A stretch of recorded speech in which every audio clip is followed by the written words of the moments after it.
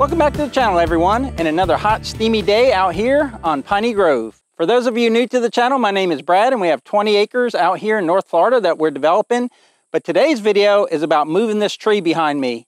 So a couple of weeks ago, I came out here to the property after a storm, and it's North Florida. We get a lot of hurricanes and stuff, but we're inland about an hour, so we don't get really high winds even from a hurricane. What we do get is these microburst thunderstorms from the humidity in the Gulf and then the inland heating of the land, and we get these pretty major thunderstorms.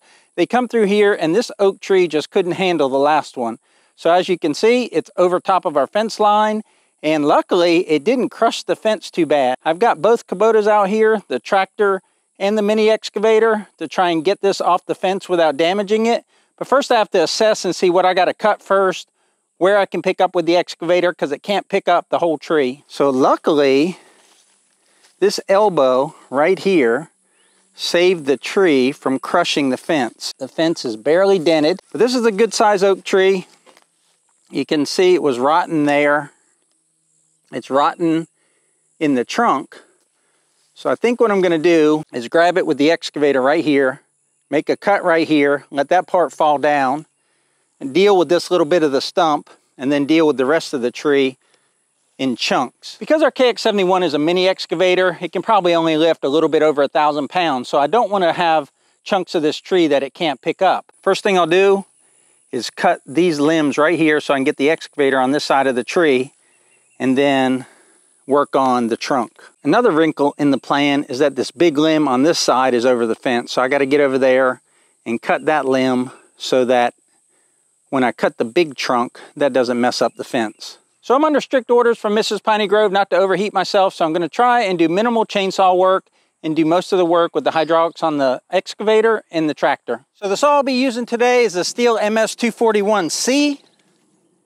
It's their pro model lightweight saw, 18-inch bar.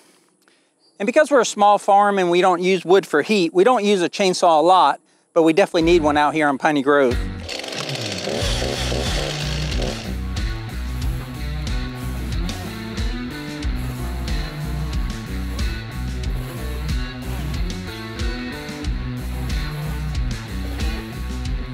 So that's enough to get the excavator in here. I don't want to mess with the balance of the tree, so I'm going to leave it like that for a while until I get this trunk figured out.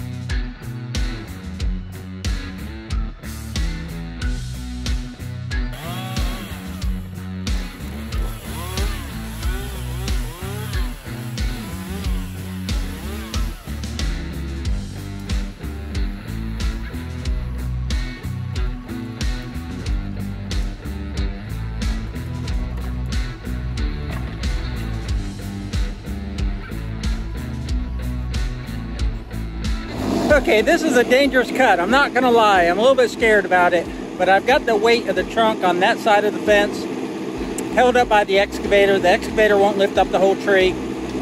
When I cut this, it's gonna wanna violently come down, so I'm gonna make sure I'm out of the way.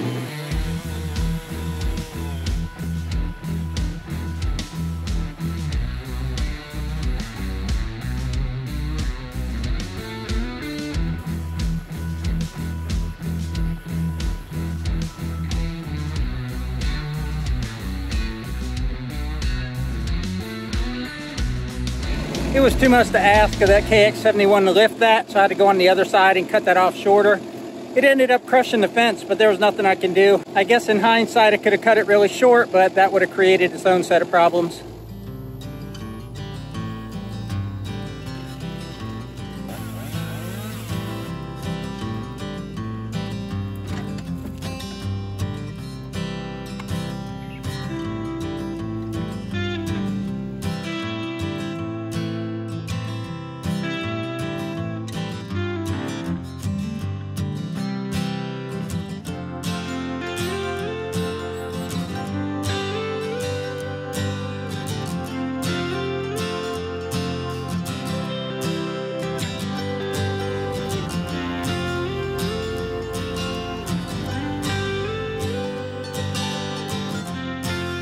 Okay, that's all of that whole tree that the excavator can lift.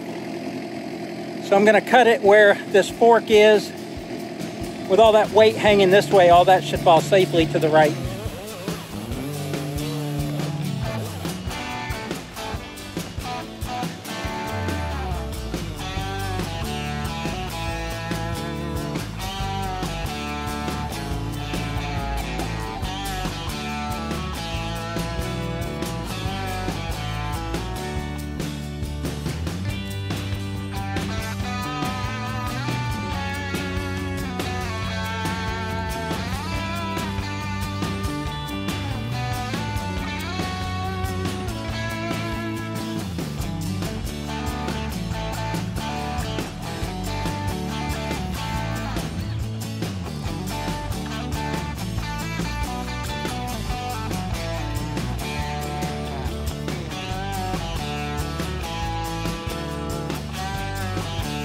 So that did not go exactly as planned. I still crushed the fence a little, but I didn't crush it all the way. And I did get the big trunk of the tree off there. If I'm being honest, that tree weighed way more than I thought, and it was way more in those big chunks than the excavator could handle.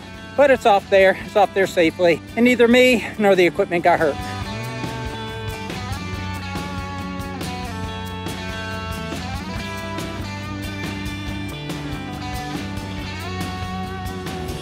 I think all this can get picked up with the excavator. It's cut in like 10 and 12 foot lengths.